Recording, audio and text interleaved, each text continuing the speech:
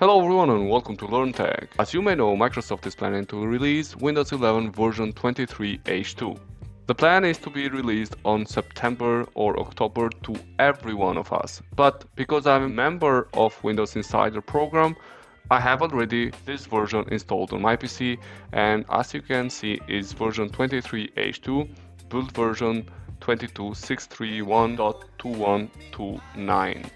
I have done another video, and the link about that you can find in the description below, where it's explained how you can join Windows Insider program in case that you want to receive those Microsoft updates before that they are released to everyone.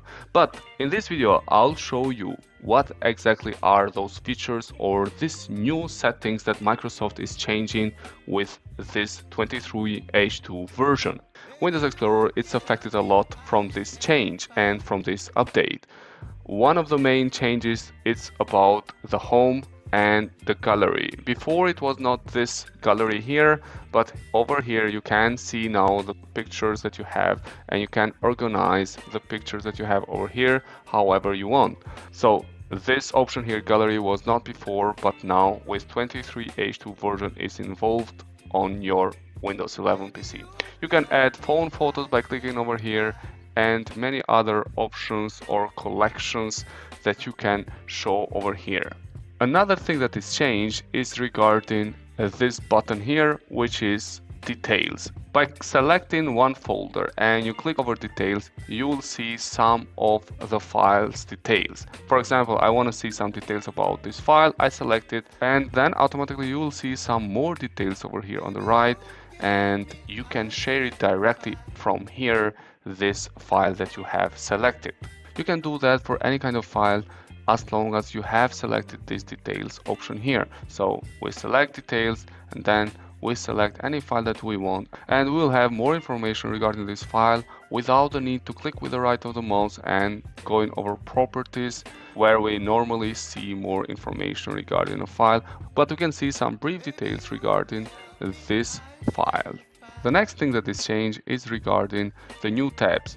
Over here, as you may know from previous versions of Windows 11, we can open new tabs, but by just dragging this one, we'll open a new Explorer, as you can see. So we'll just drag it outside. So let's try it again. So we open a new tab, and let's say we click over documents. Well, it doesn't work really well because I am still on Windows Insider program, and this is, for example, that is having some issues right now. Probably it's occupying more that is needed from my processor or something like that, but it's showing some issues this version, and that's why not always you have to join the Windows Insider program if you don't like this kind of issues. But if you subscribe to our channel, you can get an overview of these new changes when we test those in my PC. So these were some of the changes that will affect Windows Explorer. The other big change is regarding native archiving. So before, we needed WinRAR in order to archive a folder or in order to extract a folder. But now with this latest release of Windows, we don't need any more WinRAR for that. Microsoft is offering now a native archiving options. So for example, if I want to archive this folder here, which is named Windows, we click with the right of the mouse, and then automatically you will see this option here, compressed to zip file.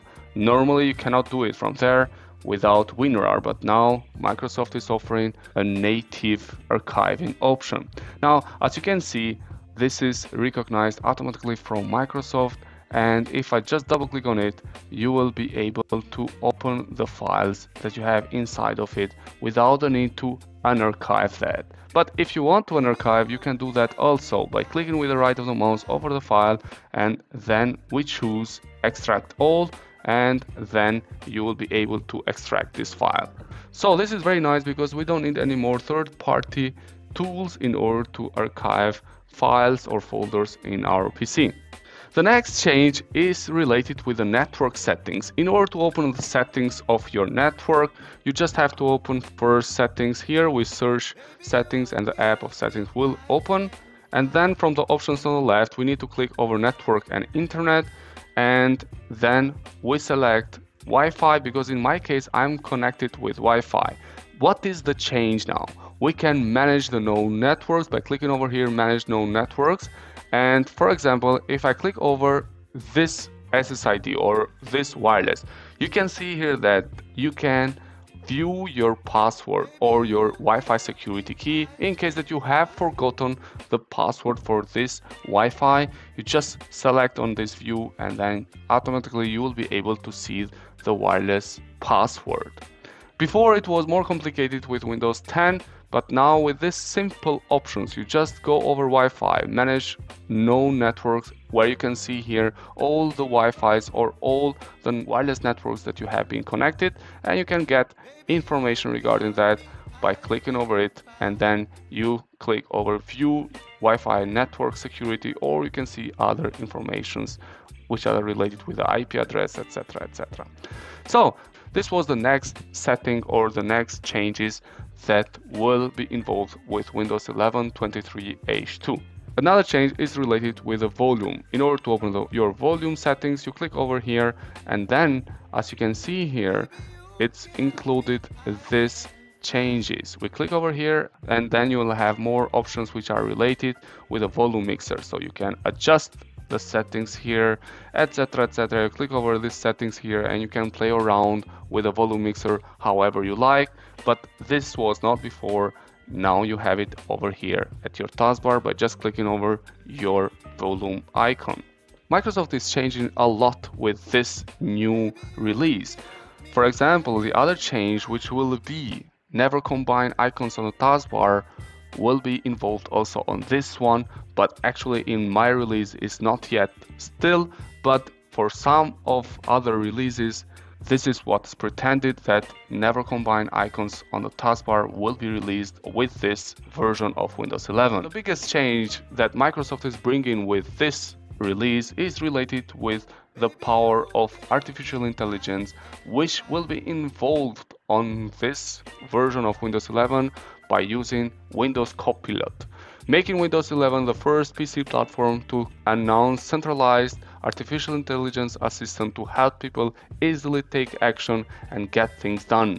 So on your PC here at the taskbar on the right, you will be able to see this Copilot. Let's have a brief overview of how it will look, this one. So here you can ask questions. So it's pretty much something similar with the ChatGPT, but obviously it will be more simple at the beginning. You can ask commands, for example, make your computer in a dark theme, etc, etc. Regarding Copilot, we'll talk in another video in a more detail because it's a new thing and we need to test how exactly we're going to benefit from this new feature. That's all that I wanted to share with you guys today. I hope that you like this video and leave your comments below. What do you think about this version of Windows 11? I believe that Microsoft is working hard to make Windows 11 really nice so people can start moving from Windows 10 to Windows 11, because based on the statistics there are a lot of people that are still on Windows 10. But I believe that with these improvements and these changes, Microsoft is getting there where people will start to like Windows 11. Thanks a lot for watching and please consider subscribing to our channel. Wish to you all the best. Thank you.